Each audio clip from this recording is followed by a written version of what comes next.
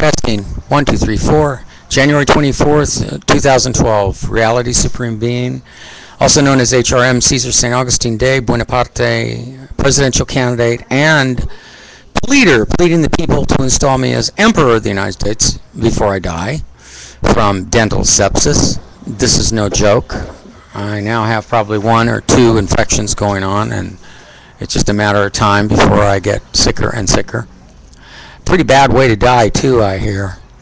Anyway, all right, so let's talk about something about the presidential candidate. As you all know, people, I'm a symbolic emperor, but I'd like people to overthrow the whole United States and install me above the president. You can still have your presidential election, but, you know, you're going to make a new office, putting me in charge of the military and me in charge of all of the dangerous things that this country puts most presidents and secret panels in Congress in charge of, which have no business being in charge of any of that stuff.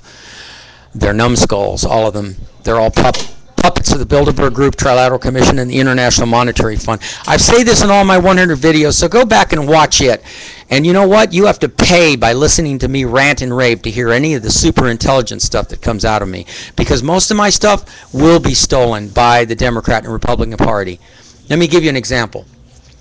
This is being recorded on January 24th at 3:35 Pacific Standard Time. And if you hear anyone else come up with this idea, it's because they took it from me. Now, last night they had a Republican debate, and Gingrich and Romney and Ron Paul and all 4 of them were debating each other. Now, if I was really president at any time in this nation's history, when I hear these debates against an opposing party, and I hear the media ask them all these questions, after the debate is over, I would hold a press conference the next day, and I would answer every question in rebuttal to every one of the candidates. See, now, a smart president would do that.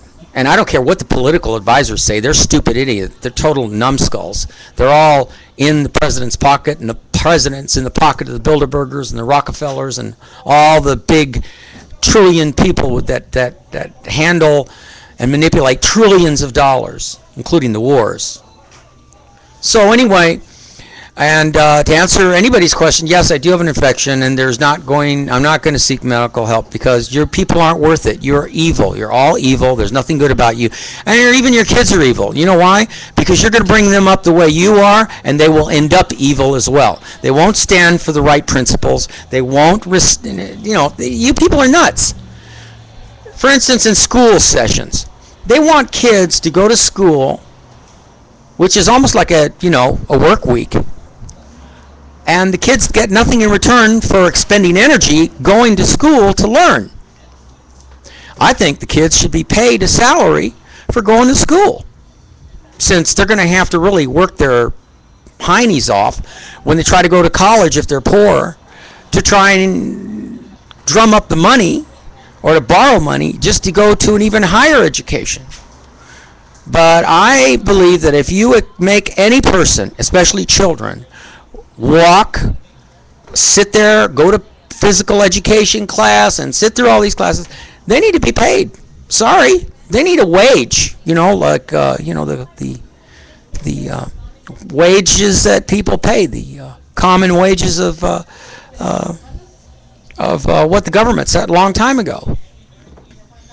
So anyway, yeah, you're all evil. There's nothing good about any of you. I'm already 4 minutes into this program. I'd like to answer every one of those questions that they got asked. But you know what? I'm not going to, because you people aren't worth it. An emperor doesn't have to answer any of these questions. An emperor doesn't have to debate. They are beyond human intelligence. And believe me, no matter how smart you think you are, if you're going to make a negative comment about me, don't make it to me. Okay? Send it to the White House. Send it to your congressman or your stupid senator. Send it to all the idiots that you allow to get into office, even when you don't vote for them. Even if you vote for the opposing party or any other party, they're all in somebody's pocket. Money. See, that's what's wrong with your society. You know, the Bible once said, money's the root of all evil. No, that's not what it meant. that says the love of money, the fanatical love of money is the root of all evil. And that's exactly what's wrong with all of you. It's wrong with your kids. It's wrong with your parents. It's wrong with all of you. So yeah, when I get sick and I can't make these, or maybe I'll make these from my hospital bed after they strip me of every possession I've worked so hard for, which they're still stripping me of. I'm still in situations that I did not create. In order to hold on to my stuff, I have to expose myself to dangers, alternative dangers that I was pushed into by the LA City Council, parking enforcement, police department, judges, lawyers, all you jerks. Abatement laws, color of law being used wrongfully and prejudicially against me. No, you're all evil, and you deserve a huge meteor to smack dab right in the middle of the United States to destroy all of you. Because that is the only way you're going to learn a lesson, to get rid of all of you. Because you're so contaminated, even the media is contaminated. You're not going to put me on the air. I'm not going to stand on that stage with Gingrich and all the other jerks, because they're all jerks, along with Obama and George Bush and Clinton and all those jerks. They're all jerks, and they always will be. So let's talk a little bit more about why presidents don't, I'm sure their political advisors say, oh no, you can't do that, Obama, you can't go answer all those same questions that those 4 candidates answered. You'd opened up a whole new can of worms. I can just hear them talking right now. Yeah, they're not experts, they're stupid. These experts are not living homeless on the street. They have no idea. They never tasted homelessness. These experts are not living with nothing or barely struggling to try and get the next meal. These experts are not experts. They're experts of bull crap. That's what they're experts of. And you're an even bigger bunch of bull crap for listening to them or even watching the news. I told you in my other videos, take your money out of the banks. Don't buy gasoline. Go buy a horse. Stink up the streets with the horse do. And buy bicycles. Screw them. Show the government, state, federal, and local, that you are in charge. Martin Luther King did that with a bus company when they arrested Rosa Parks. I mentioned this in one of my early videos. Why can't you follow the same example? I'm trying to do what Martin Luther King did or what Gandhi did. Screw them. The British had a tax on salt. What did Gandhi do? He marched to the sea and made his own salt. So everybody was making their own salt. Finally, they arrested Gandhi, of course. I mean, think about it. The only way you can peacefully protest against these people and win against the armed might of all the police forces in the United States and all the armed forces is to not give them money. What's wrong with you people? People like me are suffering for nothing. Because what? Because you want to drive your stinking SUV? Because you want to put more gas in and dirty up the air some more? You're the idiots. You're the nutcases. You're the ones that need to be all put in concentration camps. And I'm only 8 minutes into this video, and I hope there's not going to be 10 million views on this video. Not at all. The last 3 views about my death, 5 views. Over from the 8th of January to now. 5 views. You don't give a damn. So go to hell. You know what I pray for every night if there is a God? I pray that a huge asteroid comes the size of Texas and falls right in the middle of the United States of America and ends your idiot, contradictory, hypocritical republic. Because that's what you are. And so long as you let them be in charge, you're going to suffer sooner or later. If you're middle class, it's going to come to your doorstep. The wolf is going to come to your door and blow your house down. I guarantee it. And it won't be one wolf. It'll be a bunch of wolves. And they all carry the American flag, and they all kill and maim and destroy with their tax dollars. They kill innocent men, women, and children in other countries with their wars, their death, their destruction. Technology is supposed to be used for peaceful purposes, to advance our civilization, not to destroy it. Gingrich, Obama, all these people, they're dumb. Like I said, you watch. If Obama does this, he stole it from me. Because that's my suggestion. In the last election, I think I suggested that 4 years ago and 4 years before that. The last 2 elections.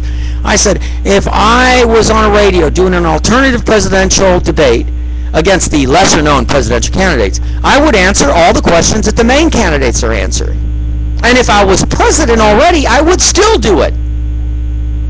Because, as a matter of fact, that gives you kind of like an enlightened future look at what you're going to be facing when you're one-on-one with the other candidate.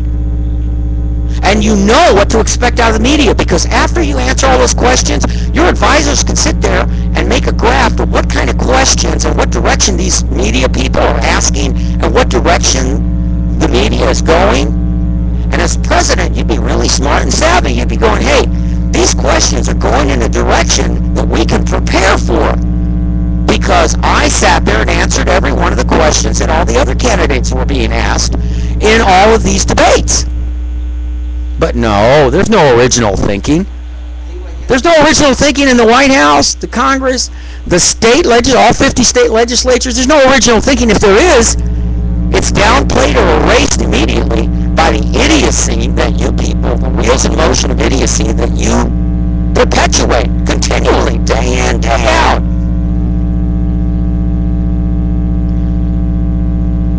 Homelessness. How do we cure that? Oh, I know how to cure that immediately. Stopping someone who doesn't have a driver's license but is obviously knows how to drive because they're being followed by the police and they're watching for any mistake they make. I have a authoritative answer for that. You know, in the past I said that Gifford woman deserved getting shot. Yeah, she did. Because you're stupid. You don't have people like me to keep her from getting shot. In the last two, I hate votes for it now. They're full of crap. But I answered their so-called political courage test. And one of the tests that I answered 2 elections ago, I said that I had a plan that would let everyone own guns. Everyone that, of course, can pass not being nuts or, all the other criteria. But every law-abiding citizen can have any kind of gun they want. But none of them are going to be able to do anything violent with it. Because I would do the one thing that you people have been overlooking year after year after year after year after year.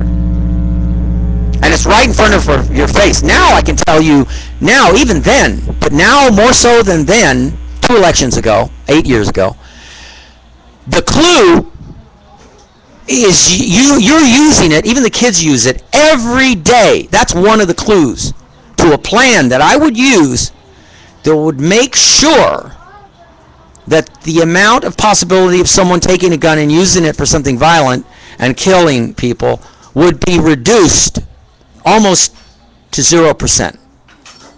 But you people want to keep hiring these dumb people. So go ahead, keep hiring them. But take your money out of the bank, stop buying gasoline, and tell the government that you're not going to do or work or cooperate with banks or anybody until a new office elected by a majority vote of the people, and we call that office the Emperor of the United States of Turtle Island, which is formerly known as the United States of America. Kill that name, and you support what I did in 1996, which is rename America. That's the name of the office, and that's the name that the first emperor will take place over the president, over the vice president, and that would be me. And that's after you're obligated to fix my teeth. You're obligated to return everything that was taken from me. As impossible as my demands are going to be, you're going to return every nut, every bolt, everything that your crappy society took from me. Even if you have to dig up the landfills to find it. That's how mad I am. And I'm sure if you look at the other 100 videos, you'll continue to see how mad I am. Because when I leave here, I'm going to the library, go check my email, go do this. Go sit at Burger King, eat some food, and that's it. And go back and spend some time with a friend, and then go sleep at my storage. And go hang out there because that's the only thing I can afford now, because you people have taken all of my dignity. You've ripped me off for 30 years of my life, taken all my cars, trucks, boats, motorhomes, and then expect me to say something good about your country. And on top of it, you've kept me prisoner here for more than 8 years. Anyway, that's the end of the conversation. It's 14 minutes and 49 seconds. I'd like to say, may God will go with all of you, but you know what? You don't have a God because you're not doing the right thing, especially the media.